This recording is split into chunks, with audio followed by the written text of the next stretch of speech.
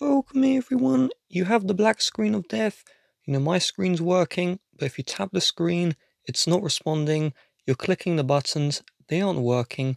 And to fix this, we're going to start by doing a force restart. The key combination, I'm going to show it, then let's do it together, is we need to click release volume up, then click release volume down, then click and hold the power button.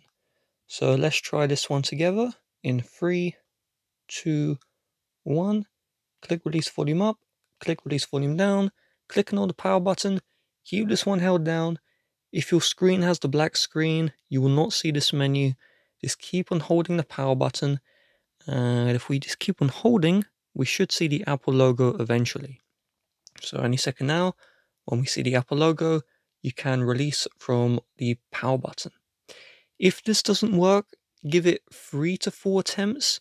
The reason why is maybe you didn't click the buttons at the exact time. It's a very precise key combination, and I would recommend you rewind the video and just click the buttons exactly as I do. If this doesn't work, then it's possible that a battery connector or display connector was unplugged from your iPhone.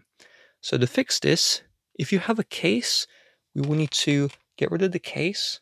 Once the case is removed, we're going to flip the iPhone to the back, and we're going to try and add lots of pressure on the iPhone to try and reconnect the screen or the battery connector. So get 2 fingers and just tap really hard all around the iPhone. Just go all the way through and tap as hard as you can. You're not going to damage the phone. So just going to go all the way around. I'm going to tap around the camera sensor as well. And make sure you add as much force as you possibly can.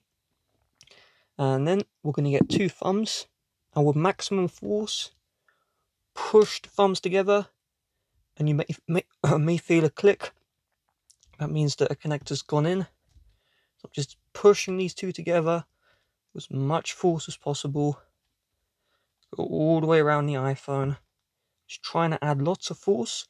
So if there's any connectors which are unplugged, this force will plug it back in.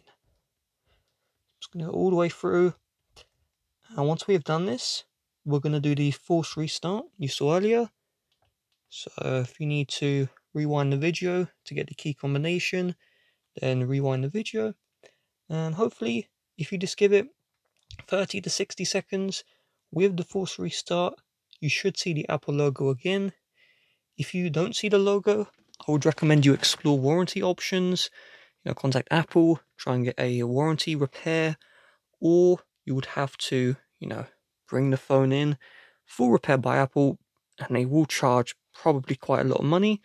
But hopefully this video's helped you out. If it did, make sure to leave a like. Bye bye.